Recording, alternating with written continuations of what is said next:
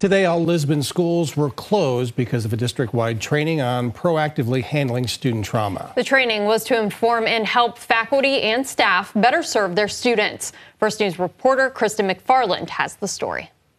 The day-long district-wide student trauma training is a new approach to identifying and supporting students experiencing any type of trauma. Lisbon schools have partnered with Akron Children's Hospital and the Columbiana County initiative Handle with Care. Today's kid is a lot different. Even the most experienced educator will tell you that.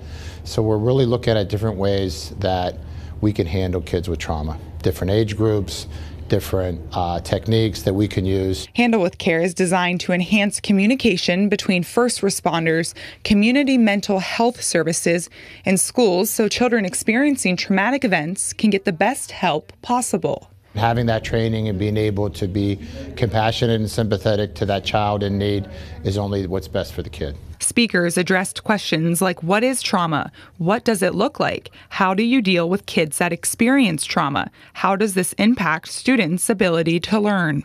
Students spend a lot of time in the schoolhouse each week.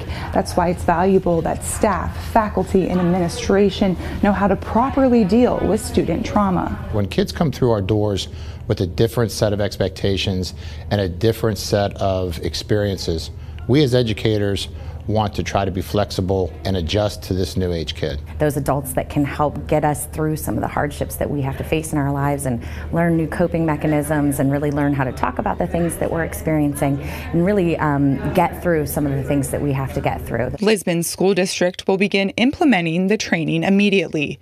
In Lisbon, Kristen McFarland, WKBN 27 First News.